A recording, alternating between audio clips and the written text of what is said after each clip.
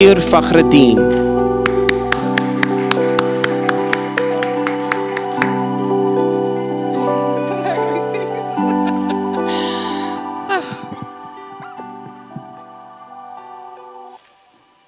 Hi, everyone.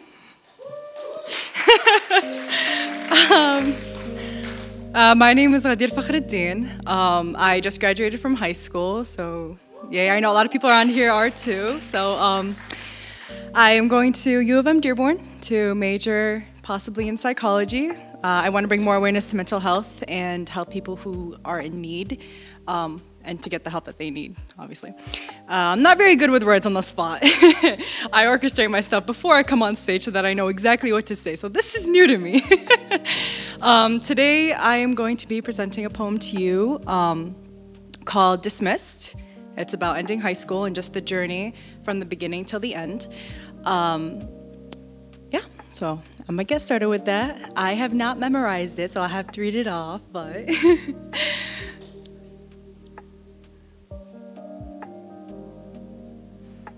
All right. This is Dismissed by Ghadier Fakhuridin. I always loved the idea of growing up. As a child, there was something about being an adult that piqued my interest. I was never warned that when you grow up, you start to grow out. Like when I was no longer carried to my bed after falling asleep on the couch, or my favorite shirt wouldn't fit on my growing frame, or that my foot wouldn't go through the shoes I first tied my laces with. I didn't know that I would outgrow my bedroom, the paint kissing my walls peeling to the undercoat of a worn-out beige. Or that I had to quit my habit of switching between becoming an artist to a doctor to an engineer to a ballerina and then a writer every other day. There was no more dirt that stuck under my nails from playing at the park. Just like there was no more recess or snack time. And now, there will never be any more dismissal bells. No more meeting with your friends in the bathroom at a specific time. No more dropping off each other at your classes. No more school lunch that's complained about but always eaten. Our laughter won't echo through the building. Our bonds with each other will drift, like the specks on a dandelion when blown away by a strong enough breeze, outgrowing each other in the process. We buried our seeds into the soil of KA, KB, KC. Our vines intertwined themselves with the legs of our chairs, fossiled their answers on the whiteboard, clung onto the ceilings in our hallways like a mural. The essence of the memories we made will dance through these stone walls. In the beginning, we'll collect each other the way dust gathers on tables, dressers, shelves. No matter how hard you try to clean it up, the specks always appear, our struggle on letting go. But 30 years from now, when our kids point at the pictures, I'll be honored to tell them the story of us. Thank you.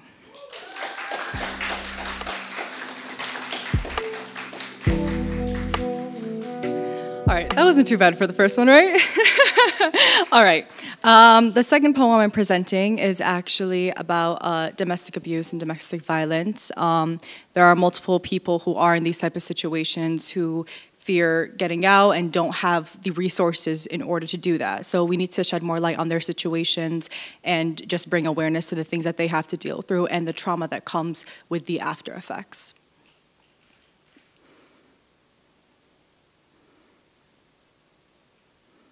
All right. This is Strained Vows. I've always felt like copper, an insignificant penny left to lay bare on the street. But you found me and tucked me into your pocket. Convinced of my worth, you placed your luck on me. I was the product of your persuasion, gold you thought you had acquired on your path, but soon you realized I was silver and didn't appreciate me tarnishing so fast. Those brown and reddish tints covering my skin withdrew your attraction for me. I found that humorous, for we both know they are only a collection of your rage, a visual representation of how you let out the stress of your days, my body used as your canvas, your fists representing the pain. You were a storm, the kind that brings destruction in its wake.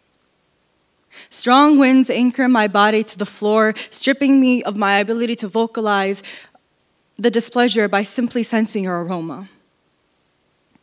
A spiral arrangement of thunderstorms that produces heavy rain, silencing my screams as the acidic droplets burn on my arms, my knees, my scattered and bruised skin. I held my breath as you passed and bore your hurricane, repeating to myself, one more chance, one more breath, one more day. Let me do it for my child, whom I don't want to worry about whose house they'll be switching to day by day. But my glass is 2/3 empty. I am 2 minutes and 10 seconds away from breaking down. I would refer to us as part deception, part lust, part loathing, part mistrust. 2 people who were in love with the idea of being loved, building their castles off of each other's spines and blood. We met in grief and found peace in each other's solitude, a fragmented adoration mistaken for our happily ever after. We continued our sentence with a semicolon and ignored the red squiggly line under the punctuation mark, suggesting that a period would be more favorable in our case. Now, court cases are being appointed for us because we can't even have a conversation without our child covering his ears and chanting prayers, pleading for us to stop setting each other on fire and intensifying our flame before it ignites. The product of our venomous vindications. Maybe in another lifetime, I would have considered us hope. Within a different timeline, we could have found each other when we weren't 2 fractured souls. I'd have called it forgiveness and not remembered us as war. But here, the cracks we thought we'd mended in each other's presence have bent and split. No matter the countless healing words we planted as the binding in those gaps, our petals wilted and lost their grip on their stem, kidding ourselves into believing that we were indefinitely wrapped. I did not lie in my vows when I promised we'd part at death. For you are the Grim Reaper, and my payment was collected the day that your hands landed their first punch to my face. Our version of love was assaultive, mimicry, forged, under no condition to last forever. Thank you.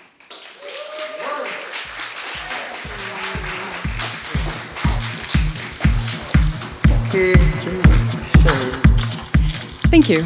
Okay, so one more poem for the night. This one is for someone who's actually sitting in the audience with us today. She is not enough to explain in words. I actually wrote this on my way here 20 minutes ago. Because there are just some people who it is so hard to put into words the things that they have done for you and how much they've helped you grow.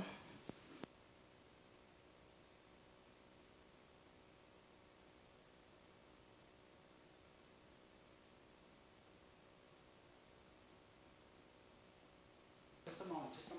All right, no problem. There's just those people that you can't write about when you want to. So we kind of had to do it last minute. Besides, every other assignment I turned into our class was very last minute. All right. We have building blocks. A student meets multiple teachers from when they first learned the alphabet to putting together stories, and then one day writing an exam for a state test, or writing an essay for a state exam. Each one has a different impact on their lives. But no amount of figurative language or poetry can be written to explain the staple this one had on mine. But you infused in us with intelligence like the tea bags in your office, not only demonstrating how to write beyond MLA format, but reminding us to forgive our souls, to give to them just as much as we give to others. You invited our mistakes, allowed them permission to sit on the chair in front of your desk and listen to what they had to say. And I held on to every word, strengthened my grip, wrapped my hands through the little spaces and grammar points in your sentences. I never thought that inspiration would be associated with 5 feet, blue eyes, and short brown hair. Thank you for tying the stacked pages of my life with strings of guidance and compassion. When you're teaching your son to spell the word INSPIRATION,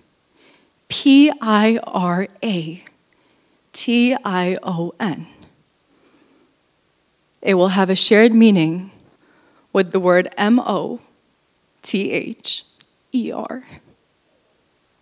Thank you.